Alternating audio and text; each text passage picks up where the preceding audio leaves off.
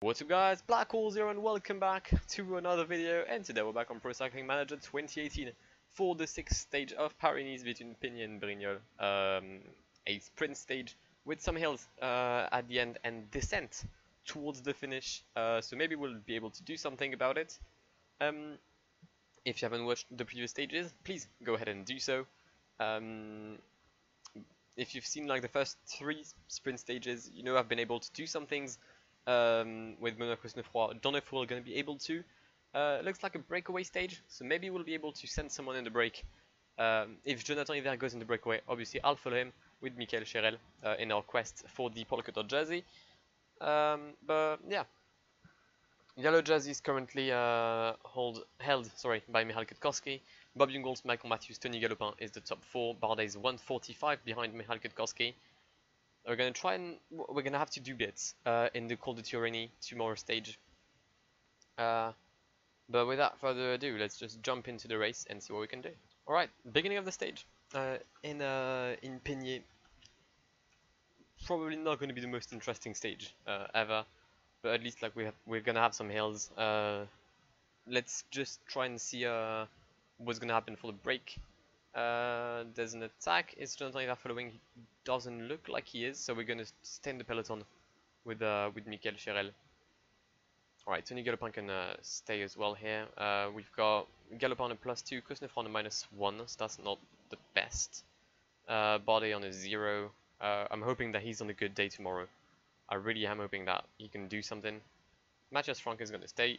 Alright, so we have a breakaway with 8 riders. Well, 2 groups of 4, soon to be 1 group of 8.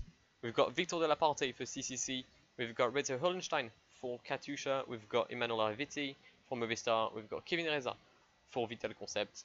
In the second group we've got Axel Kirch for Segafredo, we've got Heinrich Hausler for Bahrain, we've got Lars Bach for Dimension Data, and we've got Julien Fares for Delco Marseille. We're going to let the breakaway go and see what we can do. Okay, we've got 14 kilometers left. Stage has been absolutely dull. Nothing happened. We've got 1 guy that's been dropped before like this little climb. It was Chris Beckmans for Vital Concept. And then some guy got dropped like Stan Vandenberg, for example. I was not aware of that. Breakaway is 2 minutes ahead, so it might compete for the win. We're gonna try and like pace it down.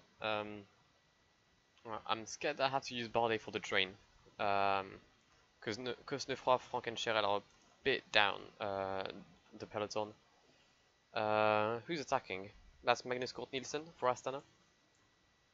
Right, Bardet is going to pace for a bit, but I think the breakaway is going to try and get the win. I'm pretty sure I even said in the intro, it looks like a breakaway stage. Yet I didn't send anyone. Absolutely brilliant. I hate myself. Okay, so the win's gonna be ahead. Alex Kirch still taking relays. That's very naive of you. Heinrich Hausler seems to be the best sprinter, or Kevin Reza actually. Can we get a first French dub on the tour? It's gonna be tough. Alex Kirch in the descent, leading towards Brignoles, and yes, the rider from Luxembourg is gonna take the dub. Heinrich Hausler takes 2nd place, Reto Hollenstein takes 3rd.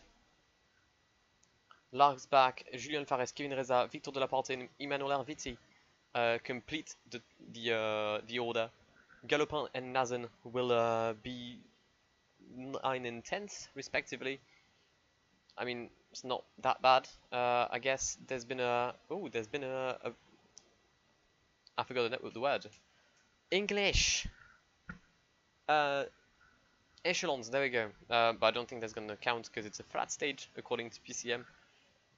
Only guys dropped, no one interested. No interesting, sorry.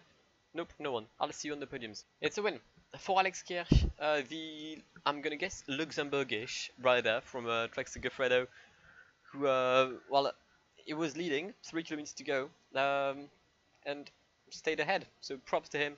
The descent helped, obviously, because in PCM you can't overtake in descent, apparently. Yellow jersey doesn't, like, GC doesn't change at all. Kwiatkowski is still in yellow. Jonathan Hiver is still in the polka dot jersey with Kevin Reza and Reto Hollenstein making an appearance in the top 10. Caleb Ewan stays in green, only 1 point ahead of Dylan Groenewegen, so that's going to be an interesting fight to watch. Miguel Angel Lopez stays in white. The best team stays AG2R Mondial, even though Baron Murray there's no 6 seconds behind us. I think that's helped. That's thanks, sorry, to Henrik Hausler. And yeah, Galopin no gaps here. Was there a gap? I think 60 riders. Nope, no gaps.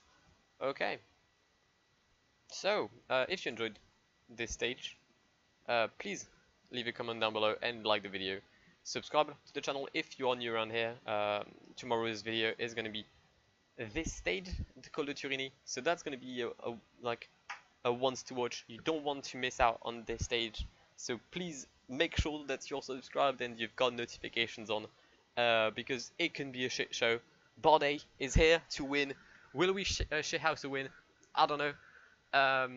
But yeah, you'll have to see that if you're subbed to the channel. But yeah, I've been Blackwar. It's been an absolute pleasure talking to you today, guys, and goodbye.